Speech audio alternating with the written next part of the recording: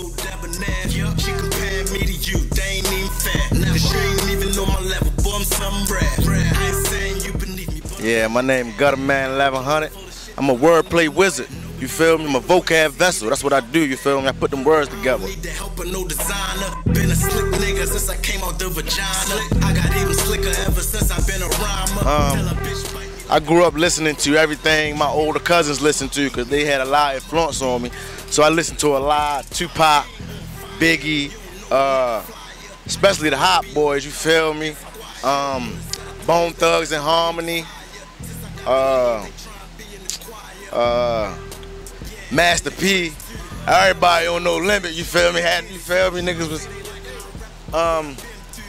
some of my favorites.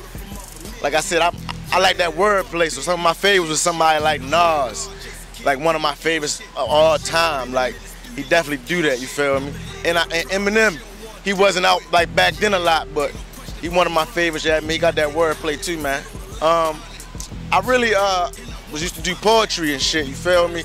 And my cousin came to me one day and was like, man, you shit tight, but you need to put it to some beats, bop, bop, bop, you feel me? And started putting it together like that, and it just came together like that, you feel me?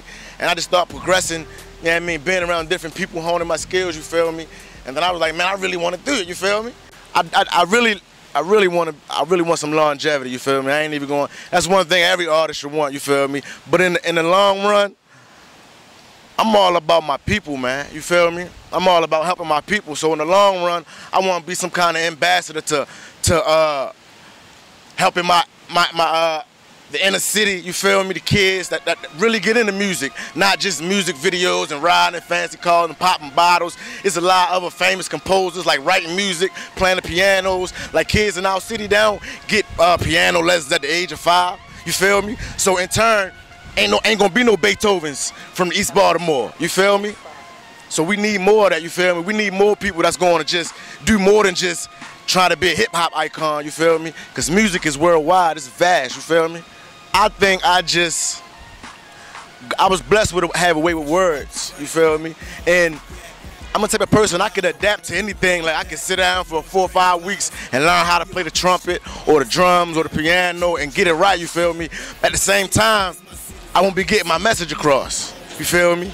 Now I be having some dope ass beats, you feel me? But I just want to have my message across. I can say my godfather, you feel me? When I was younger, he was real tight with my dad. My dad passed away when I was 4. My godfather used to always take me to New York with him, ride with him, bump me that hottest DJ Clue mixtape, you feel me? Desert Storm, you feel me? Going to New York, you know New York is hip-hop through and through, you feel me? Through all the boroughs in Manhattan and Bronx and all that, you feel me? And yo really, like, he really instilled that hip-hop in me, like, deep. Some of my most standout moments been when I dropped the Black and Purple video. I really was already an artist in Baltimore trying to do my thing, you feel me? And it just seemed like it opened people's eyes a little bit more, a little different culture than was already tuned into my movement, you feel me? And I got a lot of fans from there, from like different countries, different states. Like, it was crazy. Like, I did a lot of other stuff, but that right there touched so many different varieties of people that it changed me. And then another one was the first annual Hip Hop for the Homeless event.